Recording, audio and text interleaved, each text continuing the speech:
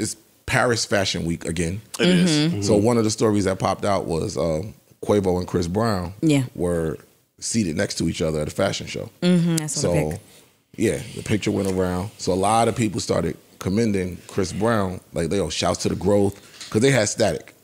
What they had static over, I didn't even keep up. Can't keep up. What do two men usually have static over? CNC. Difference of opinions. Coochie and cash. Yeah. That's it, dog. One of the two. One of the two gonna bring the beef out. Which one? Hey. Whoa, okay. And we bring the beef out too. And they might bring the beef out.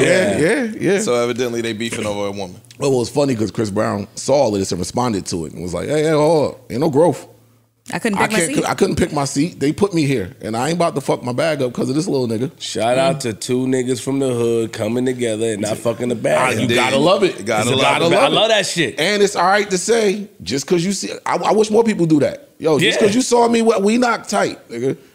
But there was money at play, and I'm not about to fuck this bag I wonder if their legs was touching. Pause. Like, you know when you sit close to a nigga, your leg be touching. I zoomed in to see if the back, because you could tell their leg was close. They was nigga. They were sitting right. No, they was like no, there wasn't even that much space between us. If the leg was touching, the 6 figures.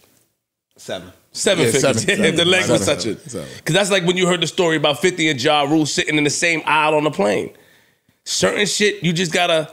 Yeah, they don't help with you get it shaking on that plane. What come with that? Exactly. No fly marshals. list. But I want even that. I want to be there. I wonder what niggas was saying. I wonder if nigga Fifth was watching some shit like this. He said Ja was looking straight. I just wanted the energy on them. Accidentally take your headphone out and you're just record playing. You know you can't fight on a plane. No, hell no. Going down. They confiscating everything. And wherever they was going, they might have been going to get another big bag en route. True.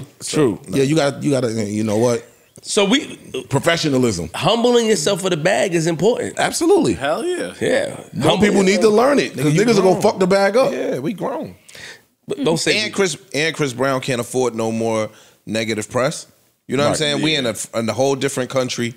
I might be going on an international tour soon. I don't need none of that shit. No problem. And he know y'all just waiting for me to even look wrong. True. Y'all can't wait for it. So y'all can't wait to me just have a fucked up look on my face, and here it goes. So nope. Who they beefing over? Word on the street is it still over? They had like a fight at like BET Awards over Karuchi. So this is apparently long-standing beef. I can see that. Nigga, throw me in that beef. Pause. Gumball. No, sorry. No. I can't do it. But I'm just saying, she fire. She's nice. Certain ones you see and you say, I get it. I get it. Yeah. I get it. I understand. No Joe Budden.